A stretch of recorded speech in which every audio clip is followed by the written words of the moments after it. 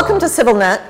Our guest today is Karena Avedissian, who is a doctoral student in Russian studies. Yes, people still do Russian studies at the University of Birmingham in the United Kingdom. And she is studying social movements, civic movements, specifically in southern Russia, near the Northern Caucasus. But in this particular case, we're going to be talking to Karena about a move afoot in Moscow, in the Duma specifically, to make the work of civil society organizations just a little bit harder. And of course, we talk about all of this because we know very well that that which happens in Russia eventually finds its expression in Armenia, and this is something that is of concern. Karena, welcome to CivilNet. Thank you, Salpi. You know, let's start with you trying to tell us whether the Cold War is over. This business of trying to make the work of civil society organizations more complicated by saying that if they engage in political work, whatever that means, that they must register as foreign agents, that is just like spies, right? Absolutely. What this bill means is, I mean, if it passes, is a severe deterioration of the working climate for civil society organizations in Russia. The hope that it passes is great, huh? On the first reading, the votes were high. It requires what, 2 more readings? It requires 2 more readings, and then another reading in the upper house, which is the Federation Council, and then it requires a signature by President Putin. Some observers are predicting a quick passage. Some are saying as soon as a month, and it will be enacted by fall. So that will mean that somebody will have to decide whether a civil society organization is engaged in civic activity or political activity, right? Definitely. This law was passed by parliamentarians within the ruling party, United Russia, and in many ways it is just a way to silence the anti-government activities that are starting from the civil society. Is this a new idea, or is it in response to what's happening in Washington? No, this idea isn't new. The Russian government until now was still able to and did silence so-called undesirable NGOs.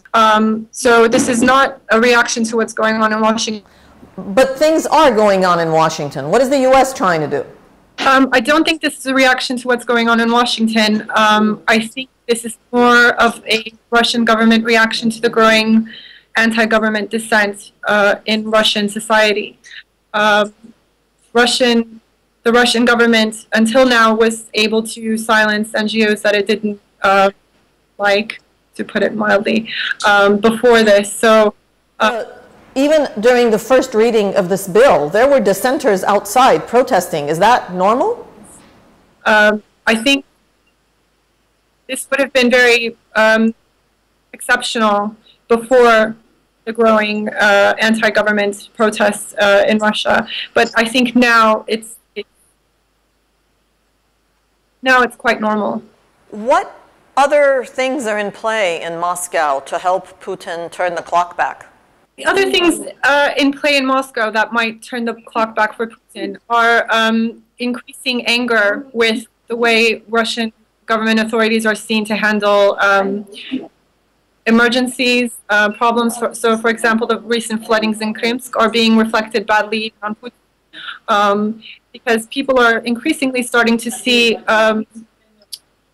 the way of authorities, the lack of response to such emergencies as in the context of, yet another, here again, the Russian authorities are forgetting us and don't care about us.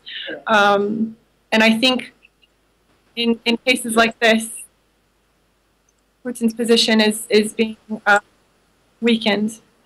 So in other words, Russia's citizens are becoming more demanding. Absolutely. Russian citizens are increasingly starting to voice opposition to government policies that,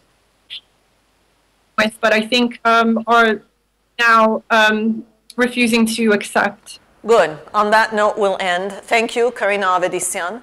Thank you. For talking to us about the recent effort in Moscow, probably one of a series that intends to limit the work of non-government organizations by branding them foreign agents if they receive any outside assistance. This issue interests us not just because Russia is a neighbor, but because in Armenia we tend to follow in Russia's steps, unfortunately, way more often than we probably should. And so we'll be on top of this issue. Follow us on CivilNet.